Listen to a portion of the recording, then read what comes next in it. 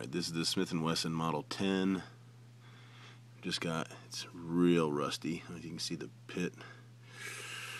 This is going to be a tough one. Rusted up there, rusted down the barrel. A lot of holster wear. The grips are very rough. And they're missing, let's see if I can get a good picture of this. Missing a good sized piece. Taken right out of there. The other side, not nearly as bad. A little bit of holster wear. No real rust. A lot of wear. You know, this gun's been used, or at least rode in a holster a long time. But definitely probably laid on something, all rust on one side. We'll get her cleaned up and see how she turns out.